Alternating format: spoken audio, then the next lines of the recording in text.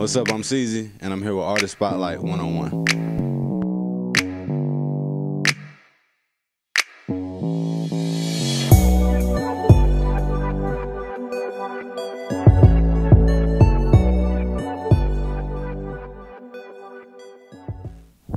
I first started doing music, I was more into instruments. I was playing drums and a little bit of piano, and I wanted to advance my creative level with using music and composing. So I started writing small rhymes and just rhymes that were over other people's songs, like covers.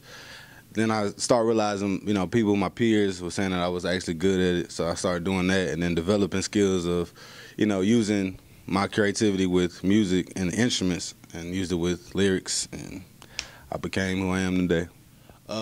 Music artists that inspired me, I would have to first start with probably say Bow Wow, because he was young. I was like 9 or 10 when I wrote my first like 8-bar, 16-bar rhyme, and he was very inspirational to me because he was young and he was doing that, and he was on, just killing it and doing what he did. Then I kind of like started looking at people like at that time it was like Ludacris was real big, the Nellies, the T.I.s, the Jeezys, the Fabulous, people like that. And then now I'm like inspired by people like Drake and Big Sean and artists like that just kind of express themselves through lyrical content.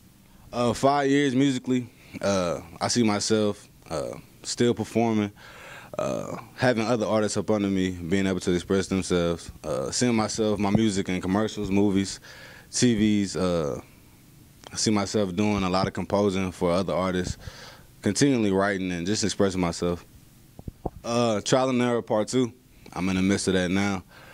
Continually doing videos, just kind of growing my brand, just trying to get a stronger fan base, get a more clear path for my music, just getting better with my content of my music, just studying everything I can about the composing part of it. I'm really big on composing and editing, just trying to get as best as I can with that, more than just trying to catch a wave. I'm just more into just bettering me. Be a singer called Robin Raynell. I really like her sound.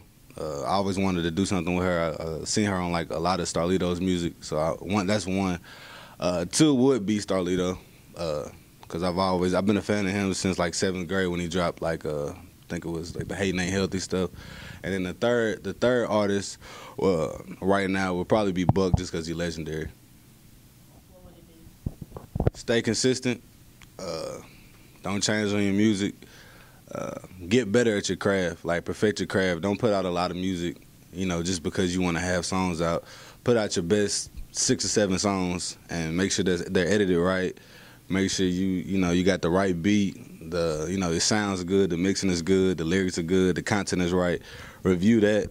And just like I said, make sure your craft is right before you put a whole lot of songs out on the internet. And I think a lot of artists make that mistake. They put 200 songs out and only one of them is edited right, or only one of them sound good, and they think they're a great artist because they have the content out there. But is the content good? Is it a valuable content? I think I have like 3 mixtapes online, but even with that, I wish I could have edited some stuff better. So I would say be consistent, and with the consistency, make sure everything is edited in the right way. Being said, I think when you think about personal support, I mean, if your closest people to you can't relate to your most intimate stories, your fans, they kind of understand your pain, understand your struggle through what you do personally. So I think that's very valuable. It's very essential. I do think the Nashville scene can reach the same levels of like the Atlantas, the New Yorks, the Californians. It's just about coming together. We've always had the potential of the talent. We had the talent. We've had all of that. It's just about coming together. I think all the artists are very spread out.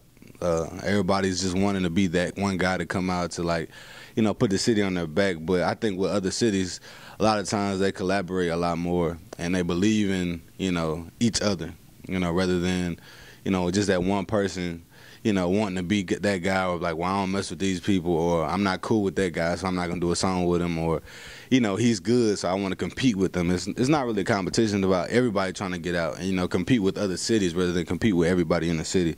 I think that's been the biggest problem in the last 10 years. Just everybody want to be that one guy. Nobody wants to hop on a song or just, you know, do something big for the city to make the city become a big time, you know, prospect in the music industry. So I think if we get to that level where we can do that and we can, you know, be consistent with it, I think we can get there. I'll probably be dropping a Trial and Error 2, late spring, early summer.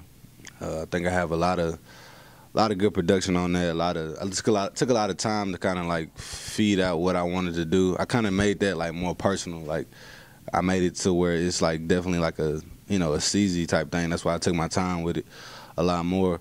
I'm kind of getting that together. I'm trying to do it. I got a lot of other songs with other artists in the city that I'm trying to make sure that happens so I can get, you know, kind of get the unity back in the city.